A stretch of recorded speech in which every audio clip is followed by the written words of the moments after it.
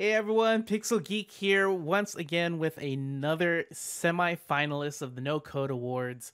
Uh, you probably already know this No Code community member. He has done some crazy things with Webflow interactions that boggle even the Webflow team's mind, or even the CEO of Webflow. I first saw one of his projects when he created the PS4 UI all in Webflow, and I was like, this is nuts. But then he came back even stronger and created a whole video game inside of Webflow, Civilization 4 inside of Webflow, and it it's just mind blowing. And so you've probably already heard of him, seen his links tweeted out all over the internets and the no code community. But here we go. This is Sarkis. Sarkis, how you doing?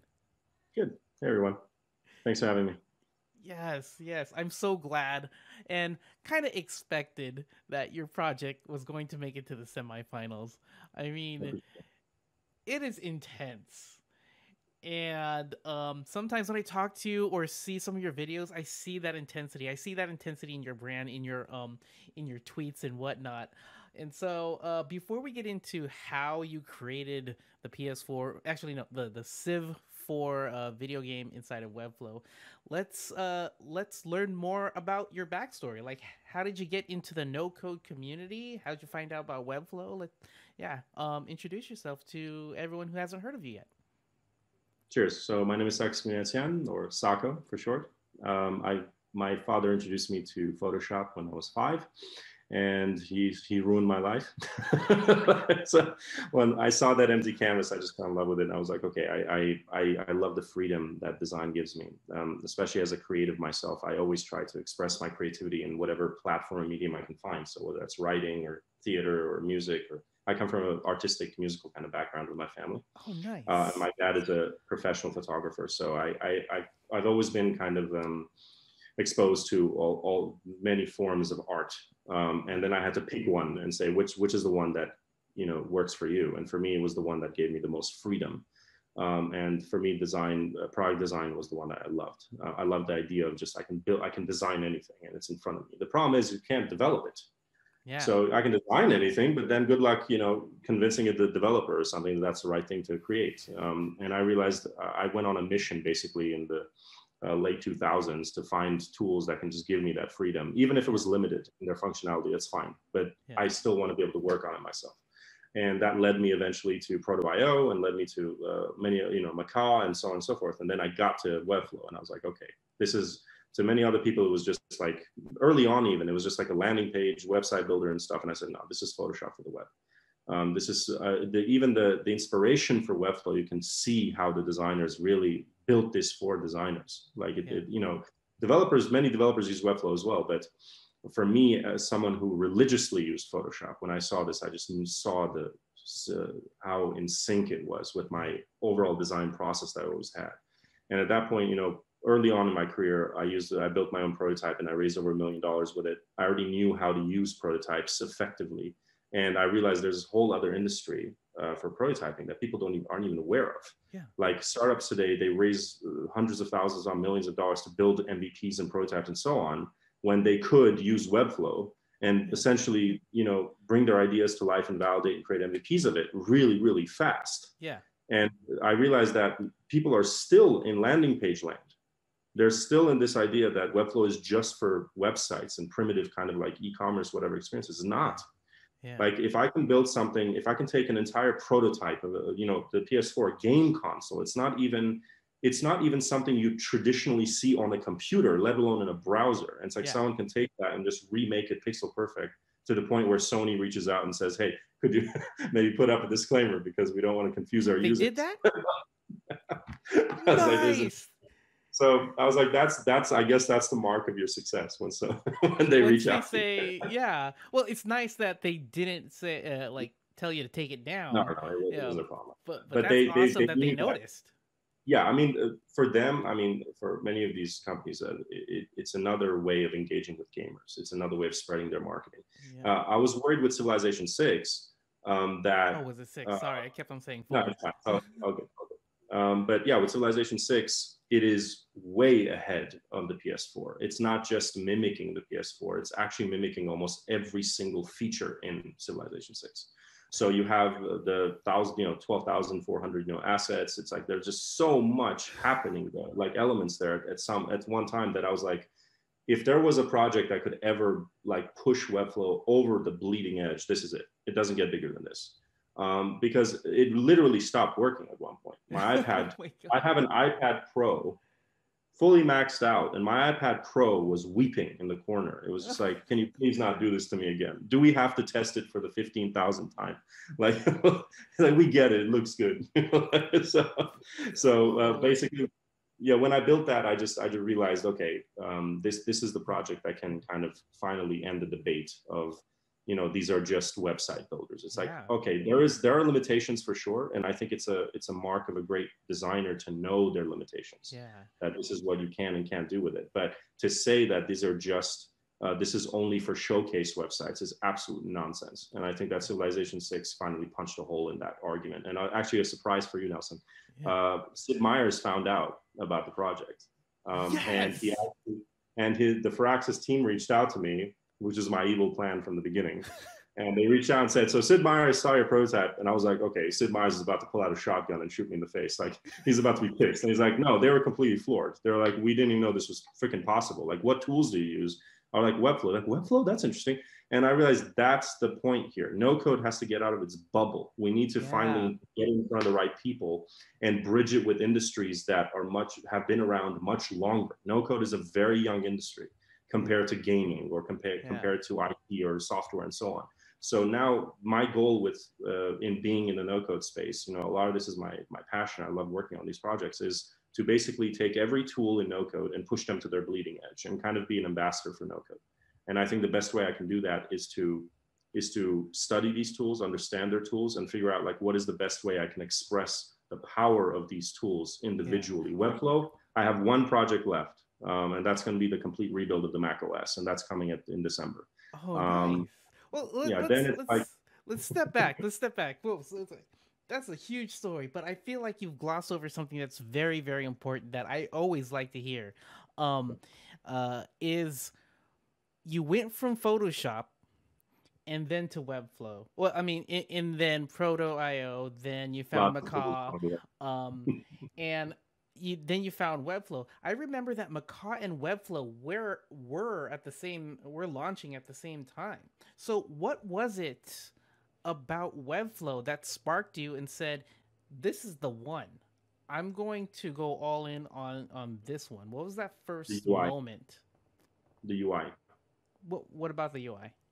The UI mimicked Webflow, mimicked Photoshop very well.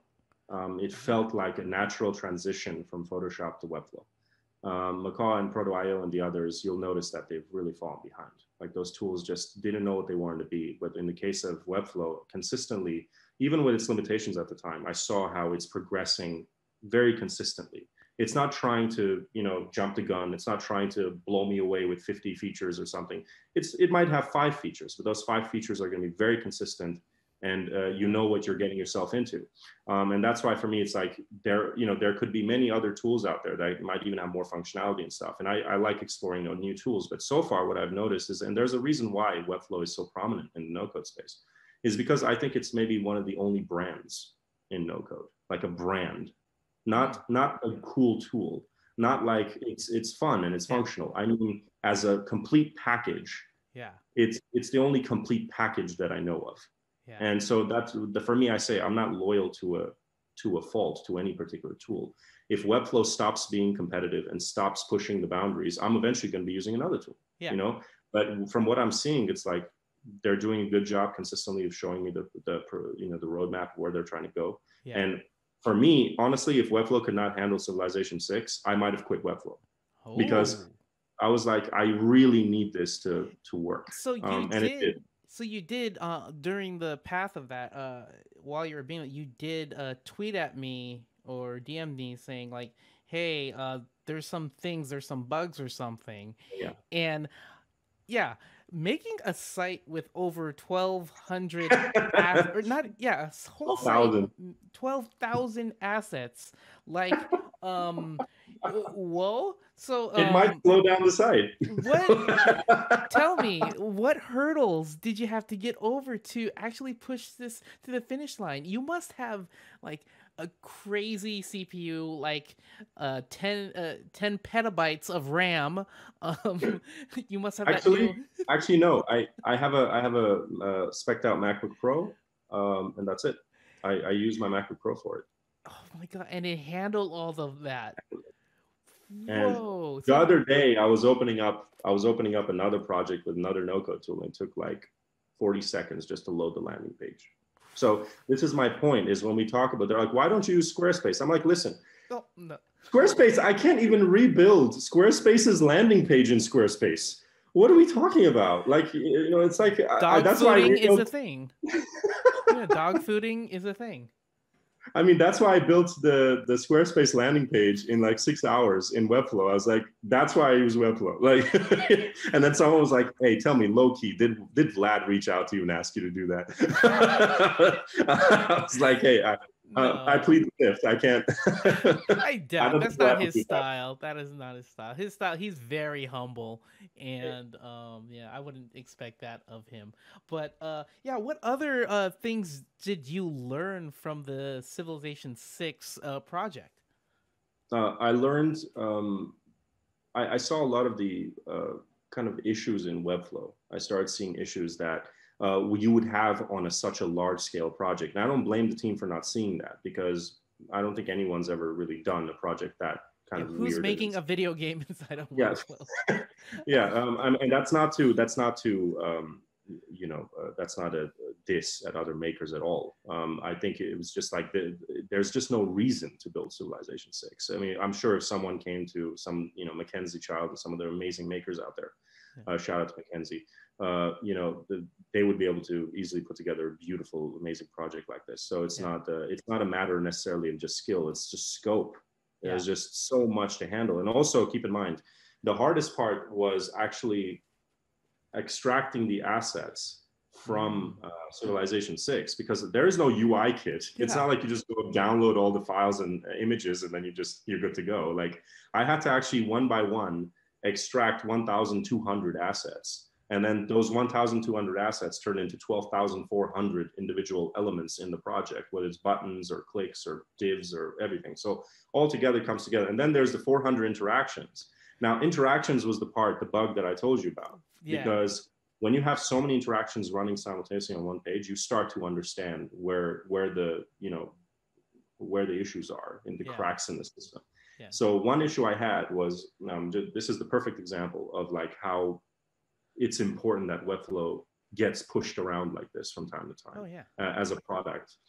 Because you can really see the cracks in the system. And I was talking to Jorge and a few others in the team, and they were like, "Oh shit, we didn't even know about that. That's insane." Like, Yeah. so check this out. You have 46 individual leaders playable in the game. Okay. Like, you can, and there's a prototype of the game, guys. Some people, it was so realistic, they actually thought it was the actual game. Like, I had to go and clarify and say, no, this is just a prototype, guys. Calm down. Someone was like, yeah, it's a little slow, but I get it. I played the tutorial. I was like, how did you play the tutorial? Like, there is no gameplay.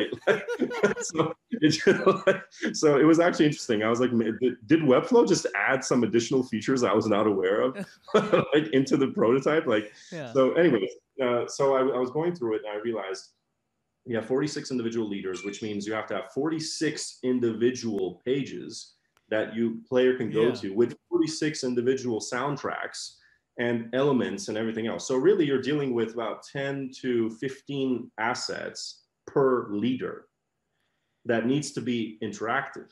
So you have to do this manually. There is no copy paste. Wow. And that's one of the issues you have. You cannot copy paste interactions from one interaction to another, which would make my life so much easier. The other issue is, the real issue is that the naming convention for the classes, right? Yeah. What you want to do is you want to come up with one, without getting too nerdy here, but like, it's you okay, have we're all nerds. Yeah, we are, absolutely. We're pixel geeks. Oh, and congratulations again on launching the community. That's awesome. Thank you. So we have the 46 leaders, and what I did was I came up with one class for it called, let's say, splash screen, right? That's the loading screen, let's say. Then you have to have an individual subclass and name each one as the individual leaders. Yeah. So my assumption was, I could just do that naming convention, and in interactions, it would be easy for me to target the individual classes. Except it didn't do that, Nelson. What it did was I add the classes and I say, okay, by default, all the splashes are hidden, right? So you just take the primary parent class and you hide it. And then I'm like, let's target them. So you have 15 individual elements with these subclasses. Now I'm using the instead of right clicking, like actually going into the navigation panel and selecting, targeting each one, because you can't see the actual name of the subclasses. That's a problem. Right? It's so confusing. But what I have to do now is I have to type it in. So I'm using the targeter inside of the interactions panel, which is fine. I assume that that's what I would be doing anyways.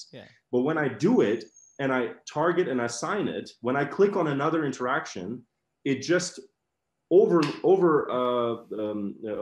overrides the next interaction, and it just duplicates the one previously. So what I have to do is I have to actually go into the first one, close the interaction, opening it again, and then doing so. Basically, imagine that 15 times per interaction times 46 liters times all those elements.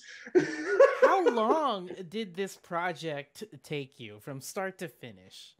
About 3 weeks in my free time when I wasn't working on anything else. Wow. And like, how many drinks did you have to get over some of the limitations, or had to numb I was fighting. Of... Yeah, I was fighting really hard to avoid lines of cocaine and heroin and drugs. I was like, it's like at some point, honestly, I just wrote to the team and I was like, why are you doing this to me? Like there were some of these bugs. No one told you to make a video game inside of Webflow.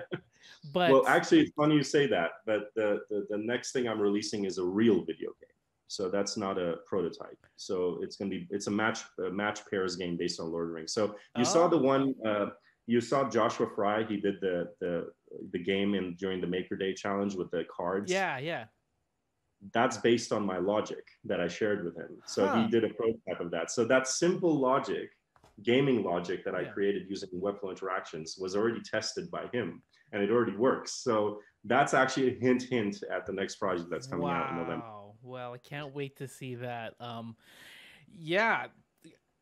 Amazing work with your project, Civilization 6. Congrats on getting noticed by Sony, Sid Meier and his team, and Vlad. But wow. So congrats. Well, let me leave you with a cliffhanger. So actually, I already spoken to Vlad.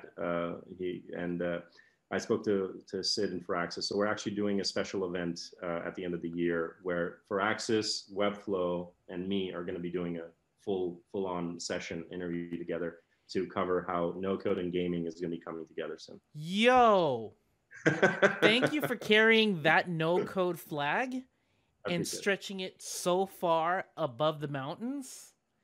I appreciate it. Well, I mean, the main thing here is like, again, a lot of people coming to no code, they need to have a reason for coming to no code, aside from discovering the tools and stuff. But like, what is your purpose? Where are you trying to take it? I feel like, unlike many other software communities, I feel like no code is a family. Like, it doesn't even matter which tool you're using. Everybody, it's cross-pollinating. You can work. I know people who use Bubble and they use Webflow for the front end and they tie it together. Like, there's so many interesting things happening that it's not really an either or proposition.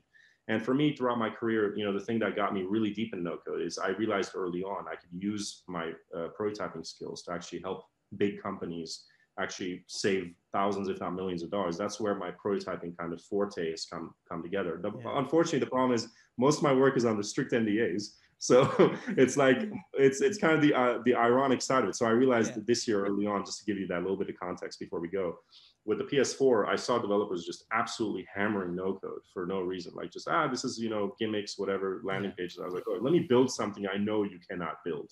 Like, and then they didn't find out through me. They found out through Vlad's post that, hey, some guy created the PS4. I was like, that was me. I hope I answered your question. There you go. So after that, it's like, all right, man, we get it. All right. Yeah. But I mean, that's not to say I don't want no coders to get cocky though, like, because I do see people who assume that, oh, because I built my landing page in record time, that this is a replacement for code or developers. You and I know very well. No, it's not. It's to help the coders is to help the internet build better things faster and give the coders more time to push it even further, to show our engineers, hey, here are the cracks in the products, whether it be Webflow, Bubble, or whatever. Push it forward. Help Yeah. us lead you, and then you lead us, and just keep going like that. And no coders are helping each other when it comes to connecting different platforms together. I mean, it's such a fun thing to build. And like one of the other semifinalists said, it's like Lego bricks, and I kept on saying that. Let's just all have fun and build things together. So, Or let's make the web beautiful together. I owed you one for the community. But Nelson, you've been an inspiration to me and many others. I've watched early on, especially in the early Webflow days, your videos helped me get through many weird and interesting challenges. So please keep doing that, and it's been a pleasure. Thanks so much for featuring my work. oh, my pleasure. I'm very honored that you submitted your work to the Pixel Geek community, and that you're carrying this flag so high and getting the community noticed by other industries. Once you get to the point where you're rubbing elbows with Ryan Reynolds, because of your no code projects, let us know. I'd love to meet him and whatnot. Maybe just chat or whatever. But yeah, so I think, yeah. this is your time to like shout out your links and whatnot. Anything else you want to shout out before I end this recording? Yeah, please follow me on Twitter. That's my primary go-to if you want to connect with me. Twitter.com/Sarkis Buniatyan. Good luck spelling that. You can also find me on Webflow, SARKIS, webflow.com/Sarkis if you want to see the civilization rebuild and so on. But most importantly, what we're working on right now is I'm building one of the first prototyping companies to kind of connect with help no coders get introduced to the concepts of MVPing and prototyping, which I think will help them understand Webflow better. And something I'm launching by the end of the year, Nelson, is Maker Streams 2.0. So it's going to be finally bringing it back, and I want to finally find a way to take all the top makers like you and Mackenzie and everybody else and bring them all in one community, so that everybody can share their top work more easily. Otherwise, we're kind of like restricted to just tweets or product hunt or something like that. Yeah. And I feel like the community needs that kind of a way. Like one person's work should be able to elevate everybody's work. And I think like when I'm collaborating with Sid Meier's or something like that, I want that to be reflecting and immediately helping elevate the other makers too. But right now, it kind of feels like there's this isolated echo chamber in Twitter where it's like we just tweet it, everyone retweets it, and then we're just forgetting about it. There's so many incredible projects that we never saw this year because they didn't have enough followers, or the companies didn't notice it or whatever. Yeah. So for every PS4 you notice, there's at least 100 other projects that went unnoticed, and I want to make sure I can address that. So. Stay tuned, and thanks so much for having me. Awesome. All right. Have a good night or day, whatever. Good day in Thailand. Yes. Yeah. All right. See ya. I appreciate you.